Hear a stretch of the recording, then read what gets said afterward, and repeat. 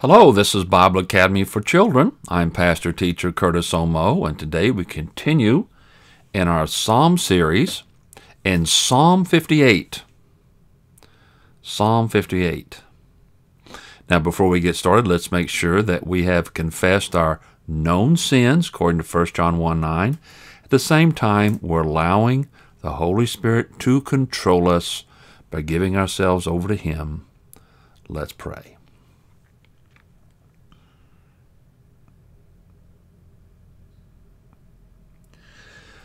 Our most gracious Heavenly Father, we thank you again for this opportunity and the privilege, everything you've provided so we can study your word.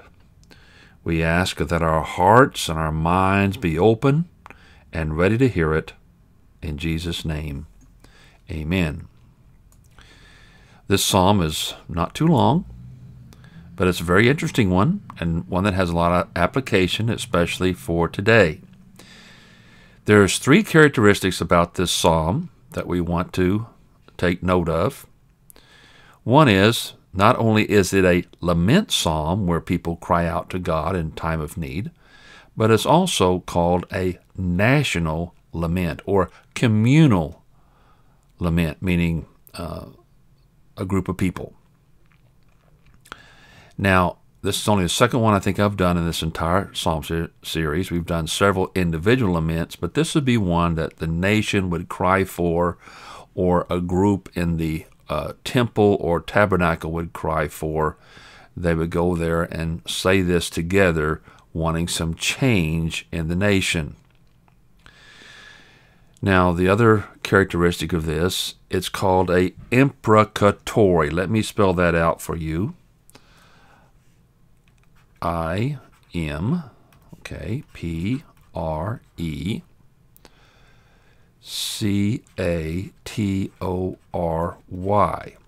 It's called an imprecatory psalm. That's when the psalmist, in this case David, asks God to judge someone, to bring judgment on someone.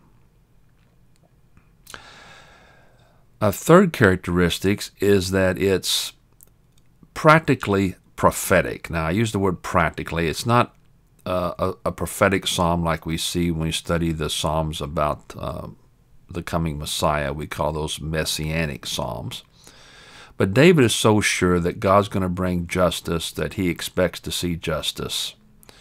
And in that sense, it's prophetic, but it's not a regular prophetic one. That's all I'm trying to say. So those are three of the characteristics we can keep in mind and that we will see. Now, I will tell you that this is some of the most difficult verses to translate from the original Hebrew. Now, I won't spend a lot of time on that in the children's series because it's very technical. I don't think it's necessary for you to know, but I'll just tell you the results basically. And scholars, that is Hebrew scholars, will admit they cannot solve some of these puzzling verses. It has to do with the words and phrases, and we'll talk about them a little bit when we come to them. So, let's understand it's a national lament or a group lament, sometimes called a communal lament. Now, I like to look at the outline on these because it gives us an overall idea where we're going. Now, so we have the first part, 1 through 5, an accusation of the judges. The psalmist is going to accuse the judges of something. Now, these judges are people who work within the nation. We'll talk about that more later. But in the different tribes, remember they had tribal territories, they'd have their own judges that would help rule. They didn't have to all travel all the way to Jerusalem. That would be silly. But they had their own judges, their own rulers to make decisions. Judges and rulers are basically the same people. The judges make decisions for the people, just like they did before the kings, but they do it in the tribal territories. The nation only has one king, but a lot of judges or rulers in the smaller territories. The second part of the outline, Roman numeral 2, is a petition. That's a way of saying a prayer or a request for God to destroy the wicked judges. There's a lot of wicked judges, 6 to 8. And then Roman numeral 3, this is a long one, anticipating joy of the righteous, that's the righteous people, the believers, over God's vengeance on the corrupt judges, and that their own righteousness, that is of the believers, is rewardable. 9 through 11. The Message, stay with me here, this sums up the psalm. After the psalmist describes the wicked and unfairness of the judges, or the rulers, he petitions God to destroy them and anticipates the joy of the righteous over that vengeance and their own reward. That is, their own reward that the righteous receive. So they have to live under these corrupt rulers. But by doing the right thing, remaining righteous, they are rewarded. They can be rewarded both on earth and in eternity. Well, we begin with the superscription. That's the couple of lines we have under the verse title, under the psalm title. The superscription reads, to the director of music, according to Do Not Destroy, a Miktam of David. There's a couple of odd things here. We're familiar with the director of music. David wrote it to be given to the choir director, who would lead the temple choir, Levitical choir. They still had the tabernacle during the time of David. And it's to do not destroy. Now, this probably means to the tune of. So this is a familiar song that they knew, and they would sing this psalm to the tune of that familiar song called Do Not Destroy. And we don't have that. All right? We don't have that original song. And of course, we don't have any idea what the tunes were to these psalms. They were not preserved, and that's not important. We have the words. The words of the song are always the most important of the song, even of a hymn, because if they're not biblical, then you shouldn't be singing it, or change some of the words. Then it says a Miktam of David. That's another word. We don't know what that means. Now, we've done a couple of psalms that say do not destroy. That doesn't really help us if we still don't know what it is. But there's another one that we're going to do, Psalm 75. So actually we've only done one. We've done 57, then there's 58, which is this one, and then the future one is 75 when we get to that. I'd hope to get to that in the next year or two, but I don't know. I'm getting ready to start a very long series, so we'll just have to see. All right. So that's the superscription. And we don't learn a whole lot other than it's by David to this particular tune. Now let's get into the psalm even further. Verse 1. David begins with a couple of questions to challenge the honesty or the integrity of the judges. And then he's going to answer his own question. But let's look at the questions. He says, do you rulers really pronounce just decisions? Do you judge the sons of men, that means people, the people, mankind, fairly? So David is challenging the rulers. Now there's some discussion on the word for rulers. I'll just briefly mention, we don't have the precise confirmation of what this word is, but the best guess is it means rulers. The ESV uses gods, and I think that would be a sarcastic way of saying, you judges think you're a bunch of gods? But I'm just going to leave it as rulers. However one takes it. The rulers are not making righteous or fair decisions. That's pretty obvious. Now remember some of these principles, young people. Unrighteous rulers rarely make just or fair decisions. They don't know how to. They often are opposed to righteousness, so they'll do just the opposite. They are so corrupt, they can't think morally straight. They do not know what a fair or righteous decision is. Now you say, well, how can it be that bad? Because from the very deepest part of them, they are unrighteous. They've lied all their life. In fact, David will describe them. They've been this way all their life. If they happen to make the right decision, it's probably because it's for a wrong reason. So, they may make a decision that you say, well, I can't believe he actually did that. That sounds good. But then he did it because he's trying to get himself to look good in front of people. Or he'll switch it back when he gets what he wants. You see, they do that sometime. In the United States, when they're about to have an election, the corrupt rulers, they'll suddenly switch back to looking not as corrupt to get the vote. Then they'll go back to the corruptness afterwards. We're about to see that again in the United States. Now, we know that from our studies of the Word of God, whether it be in the Psalms or the Proverbs or even in the study of the life of David, God wants good governance, governors, rulers, and justice. He calls for nations to have just rulers. And we see in the history of the Old Testament that corrupt nations, when they had bad rulers, God would punish them.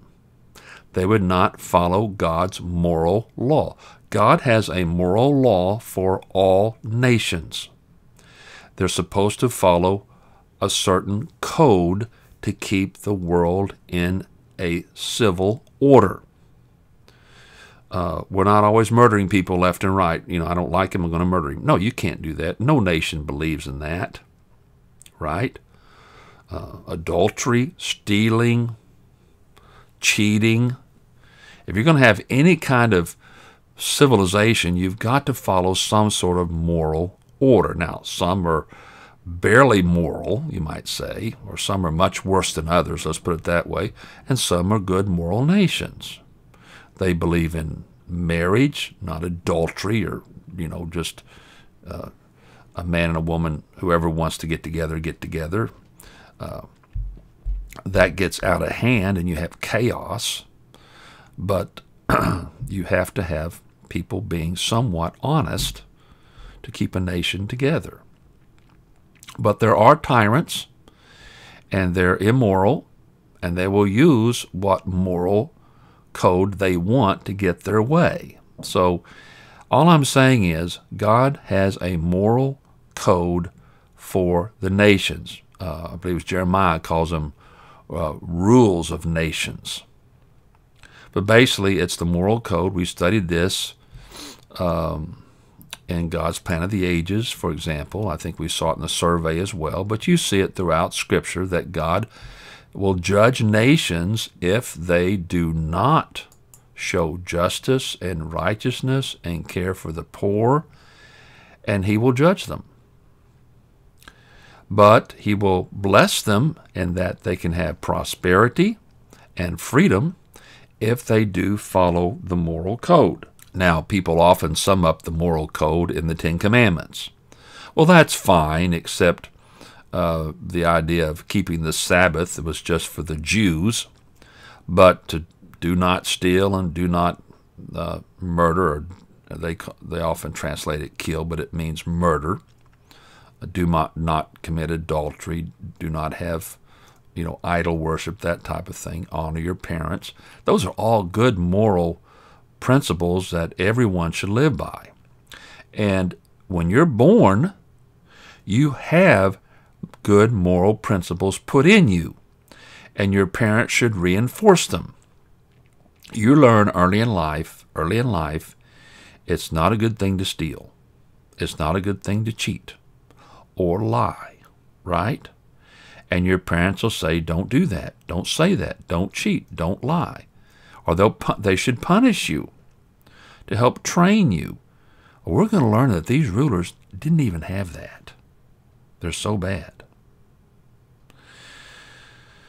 Now, these judges or rulers that David is describing were probably those who were under his rule. So he'd be the king of the nation, All right, let's draw a circle here, just a rough circle, okay? So he'd be the king of Israel, and when you look at the map of Israel, you'll see it's broken into tribes, right? You might have Ephraim, Judah, there's so many, Simeon. Of course, these are named after Joseph's sons. Jacob. And then you have all these 12 tribes, and they would each have their own ruler or judge over them. Well, they'd have several, okay? It's kind of like states. You live in the United States, and I'm talking about, we have our governors, right? So you have your king over the nation, you had your judges. Well, these rulers, some of them were corrupt. So they'd mess up that tribe, which would contribute to messing up the nation. That's simple. Well, let's go on and look at the description. In verse 2, we see how these rulers or judges think. So we get an idea how they think. No wonder they make these bad policies. Look at this. He answers his own question. Let's just look at the last one. Do you judge the sons of men fairly? No. In your hearts you devise wrongs. Your hands deal out violence on earth. Notice this. In their hearts, that's in their thinking, where they make their decisions. They think of ways to do things wrong. They dislike people who are moral so much, they'll do just the opposite. So if he did that, and he's moral, I'm going to do the opposite. We have leaders like that in our country right now. They'll do the opposite, even if it'll hurt them. That's hard to understand, isn't it? And notice what else. Your hands deal out violence on earth. They like to use violence to get their way. They will force people. Bad rulers will force people in some ways, sometimes violence, sometimes by very strict laws, sometimes throwing people in jail to get them to do their wrong thing. Don't forget this, because when you grow up, or remember this, your parents or parent are having to deal with corrupt people in government right now, and we have a lot of them. They make very bad laws. They make very bad decisions. So your parents have to pay higher prices for gasoline and groceries, and many other things are made more difficult to live. They don't appreciate freedom. And don't forget this, they often use violence. If you watch the news, you know that last summer, that is 2021, there was a lot of violence in the streets of the United States for a number of reasons from different organizations. And when you get bad rulers in there, they'll support these corrupt, bad organizations, and they use violence. We may see a lot more violence pretty soon in this country. We'll just have to wait and see what happens. So we can expect that from corrupt rulers. What else? Verse 3. The wicked are estranged from the womb. They go astray from birth and speaking lies. Of course, the womb is from where the baby comes in a mother. So it says here from very first, they're estranged. That means they go astray. All right? They go astray from morality. Remember I mentioned that earlier? You're born with a moral sense, but it can go off course very early if your parents don't support it, if you don't live in a society, a country where morality is expected.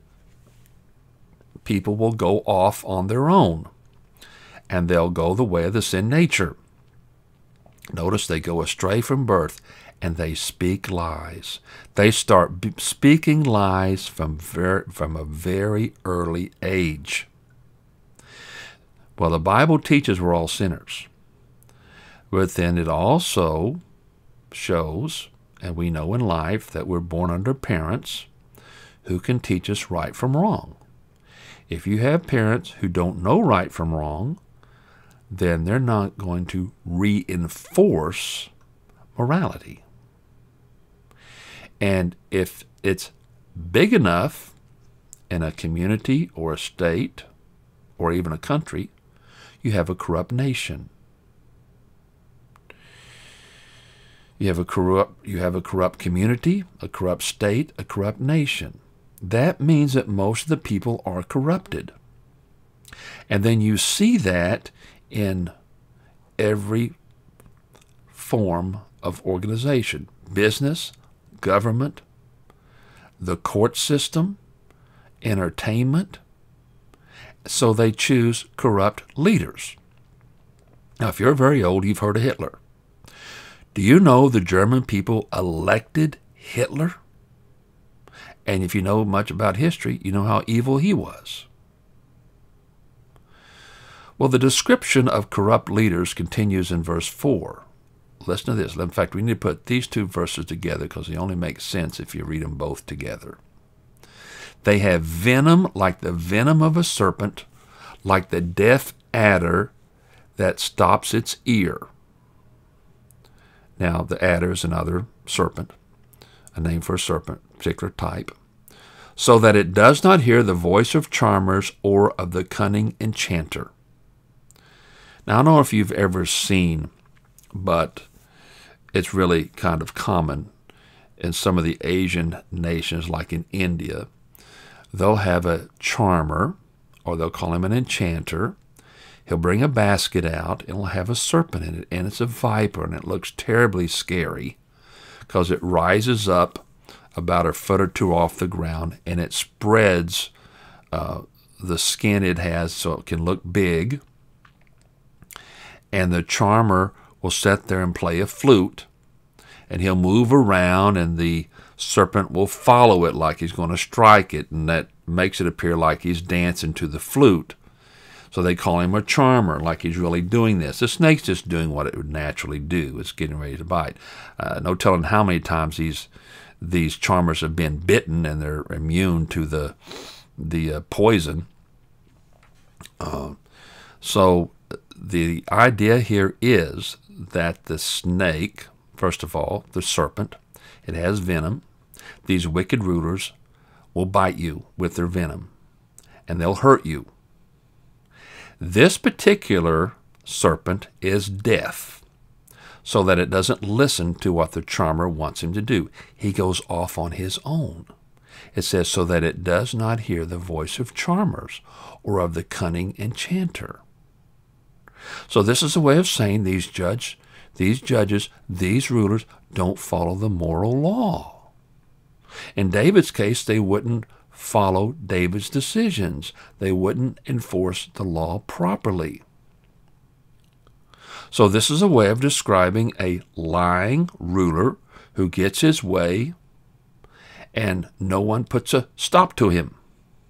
He's insensitive to do what is right, what is just. He will do as he pleases. Lie when he wants, to whoever he wants, about whatever he wants. All right? So that ends the description of these wicked rulers. Next, we come to the psalmist, or in this case, David, his request that he wants God to do something about him. And this is strong stuff. So this is a petition for God to destroy the wicked rulers. He calls on God to judge them. Verse 6, O God, break the teeth in their mouths. Tear out the fangs of the young lions, O Lord. Wow. This is strong stuff. The psalmist wants God to get in there and make them toothless. Right? Whatever it takes to silence them, to stop them from pronouncing their wicked and unfair judgments. He calls them lions, young lions. They're vicious. They're ready to tear into anything. They're destructive. They're killers. They're ready to tear into their prey. These wicked judges have been tearing people and their lives apart. So the psalmist calls on God to make them toothless, powerless. Note the violence involved. Doing what it takes to stop these people.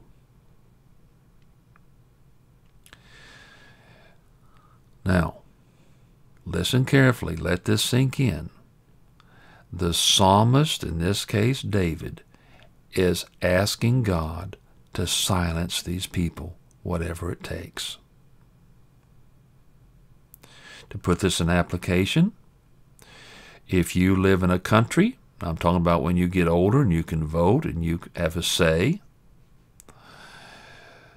To put this in application, if you have an evil ruler, like in the United States, you might have a governor that's evil, people up in authority. You might have local judges and sheriffs, mayors, who are just evil. They never understand what's moral, what's right, even what's best for their own people. The psalmist is calling them to be neutralized. As Christians, we should be calling on God to, whatever it takes, to stop these people from doing so much damage to our community, our family, our schools, our police force. We want just and fair people in office. We pray that God will get rid of those others. And if you can vote, and now I know a lot of you are younger and you can't, but if you can vote, then you want to make sure you do your part. Now, if you have an opportunity to witness to them about Christ, you do that, but rarely will you be able to contact them or have that opportunity. But we want them to become Christians, but we also want to stop them from doing so much damage. Some of them are anti-Christian, anti-God. Some of them like to shut down the churches. They think Christians are enemies of the country. See, they're all messed up. Well, the description of the different ways to keep them quiet comes in the most difficult verses of this psalm. There's 3 of them, 7, 8, and 9. They're kind of fun to try to figure out. Let's start with it. Here we find ways that the psalmist asks God to neutralize them. By that I mean make them ineffective in their rule. Verse 7. They must vanish like water that runs away for itself. When he aims his arrows, let them fall short. Well, let's talk about the first 2. You know, if you were to take a bucket of water and throw it on a rock, the water would just run right off the rock, right? Just like it goes down to sink, because the water always sinks to the lowest level. Well, this is what he's saying. Let them be like water. Let them just disappear, run off by themselves. The second way, when he aims his arrow, let them fall short. Now, the idea is he's out there with his bow and arrows, and he fires one. That would be like setting off one of his policies, one of his rules or judgments, and let them fall short. Let not it reach its intended target. And this is commands. They must vanish. They must vanish. The next verse, they must, the command carries over, they must as a snail melt away as it moves along, like the stillborn child who never sees the sun. Let's talk about the first line. I kind of like this. They must as a snail melt away as it moves along. You ever watched a snail? Maybe you have an aquarium in the house with some fish and some snails in there. If you ever watch a snail move, behind it leaves a trail. That's part of it. It leaves part of itself behind. You see this especially with slugs. You know what a slug is. You know what we used to do with slugs? We put salt on them because they're mostly water and they'll start to shrivel up. That's mean, isn't it? But anyway, you can't eat them, but don't. You can eat snails. People eat those as a special food. But anyway, the idea is they must, as a snail, melt away. In other words, dissolve, disappear, like a snail does or a slug does. It just kind of dissolves itself. It just wants to, the idea is to have them keep dissolving. Let these bad rulers and judges keep dissolving. Now the second one's kind of hard because it has to do with the human. Like the stillborn child who never sees the sun. This is like, don't let them even be born to do anything. But since they are born, this is like saying, make them ineffective.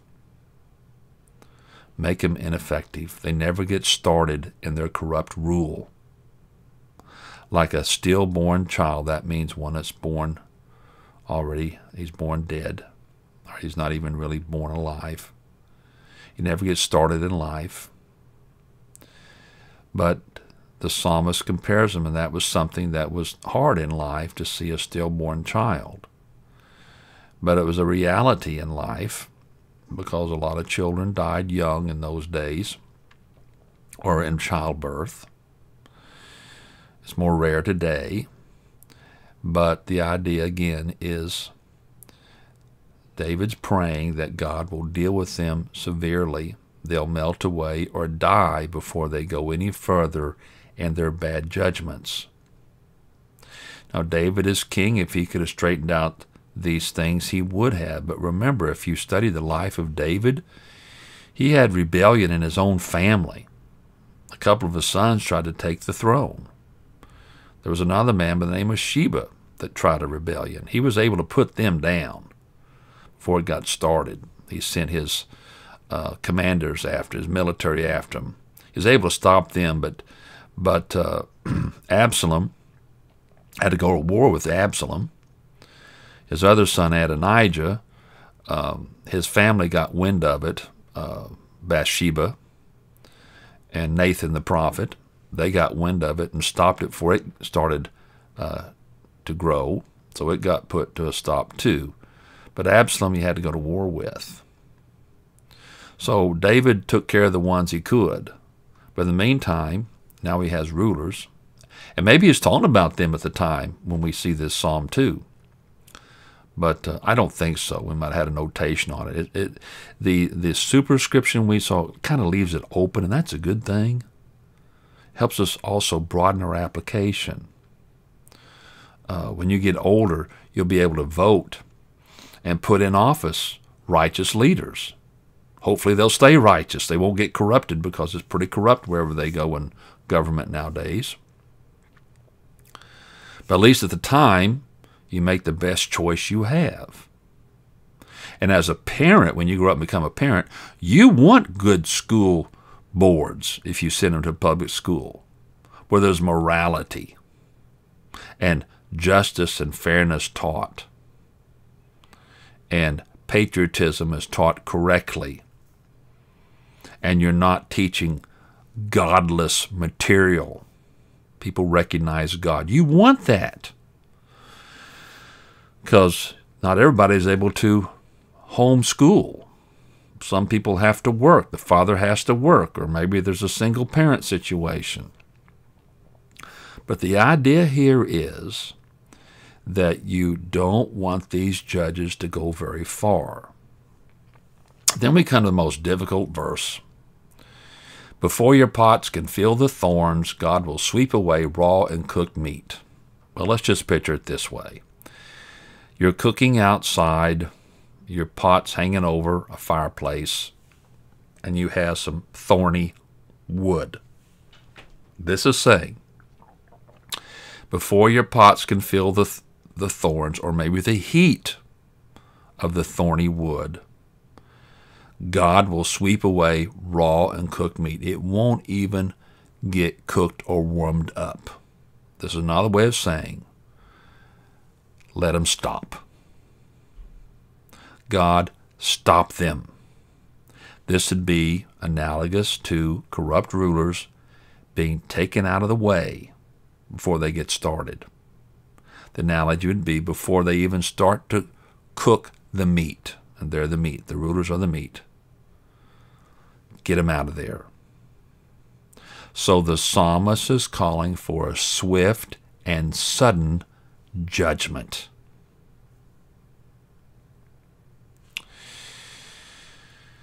The third section has to do, that's the long one, let me put it on the board again. Anticipating joy of the righteous over God's vengeance on the corrupt rulers, and that their own righteousness is rewardable. That is, the righteous believers is rewardable. So this does a couple of things. The righteous believer is going to rejoice when God brings judgment or vengeance on corrupt rulers. We like to see the bad people get it, don't we? They watch those movies. You used to have a rule where always the bad guy would always lose. Then they changed the rules some years ago. Sometimes the bad guys win. They become popular. They become the hero. But that's what happens in an immoral nation, immoral Hollywood. The other half of this is that the righteous are rewarded. That is, those who live the obedient life. All right, let's go to verse 10. Let's get us set up here. Here we go. The righteous will rejoice when he sees the vengeance. Look at the second line. He will bathe his feet in the blood of the wicked. This is another one of those wow verses. But let's pick it apart a little bit. The righteous will rejoice when he sees the vengeance. That's when he sees God take vengeance on the wicked. In this case, the wicked judges and rulers. Then it gets very graphic here, and it says, he will bathe his feet in the blood of the wicked. Now that's something that you picture in your mind. You might have a pot down there, and he has the blood, or the idea is that he's sharing the victory of God when he takes vengeance on these judges and rulers. And I will tell you, as an adult, that when God gets rid of some of these evil rulers and judges in the United States, in our states, in our communities, I'll be happy about it. I'll be happy about it. Now, this is as if they go to war. Sometimes that happens too. There's violence. If they start using violence wrongly, then good people have to stand up to evil people.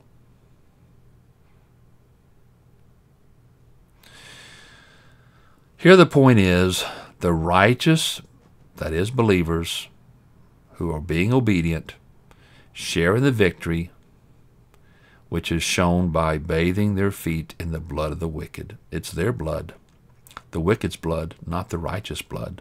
And they rejoice over this. We're happy about it. We're happy about getting good leaders in and bad leaders out. Good judges in, bad judges out. Good rulers in, bad rulers out.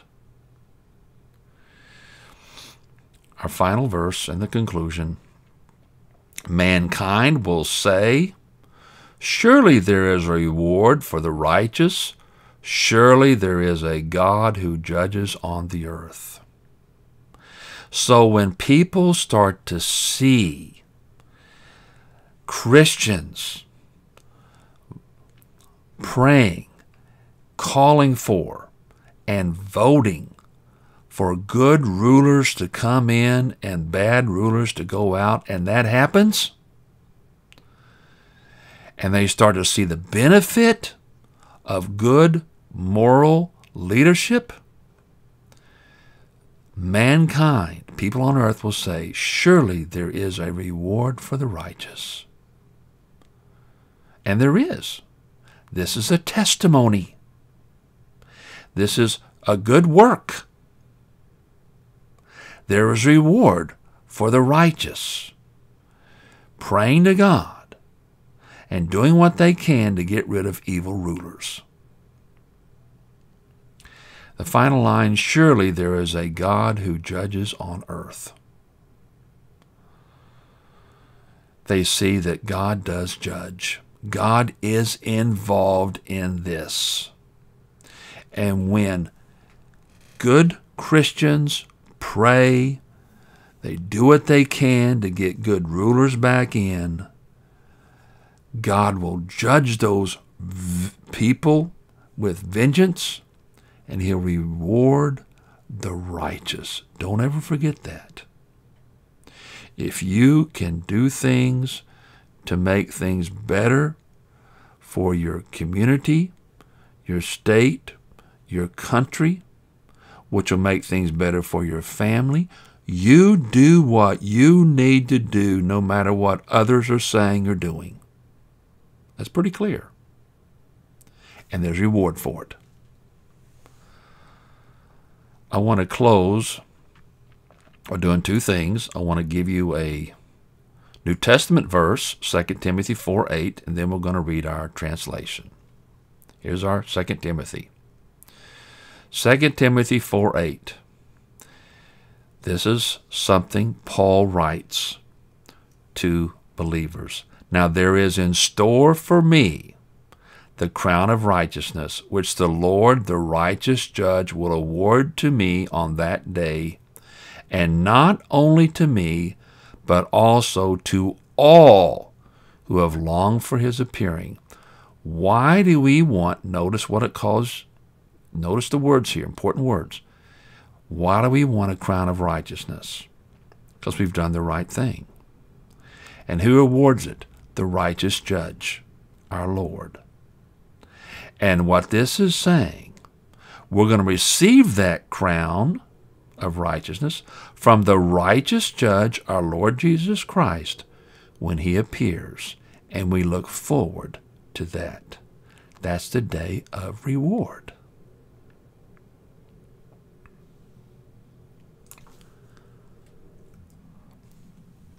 Our translation, Psalm 58. To the director of music according to Do Not Destroy, a Miktam of David. Do you rulers really pronounce just decisions? Do you judge the sons of men fairly? No, in your hearts you devise wrongs. Your hands deal out violence on earth. The wicked are estranged from the womb. They go astray from birth, speaking lies. They have venom like the venom of a serpent, like the deaf adder that stops its ear, so that it does not hear the voice of charmers or of the cunning enchanter. We come to the imprecatory part. O God, break the teeth in their mouths, tear out the fangs of the young lions, O Lord. They must vanish like water that runs away for itself. When He aims His arrows, let them fall short. They must be as a snail melt away as it moves along, like the stillborn child who never sees the sun. Before your pots can fill the thorns, God will sweep away raw and cooked meat. The righteous will rejoice when he sees the vengeance. He will bathe his feet in the blood of the wicked. Mankind will say, surely there is a reward for the righteous. Surely there is a God who judges on the earth.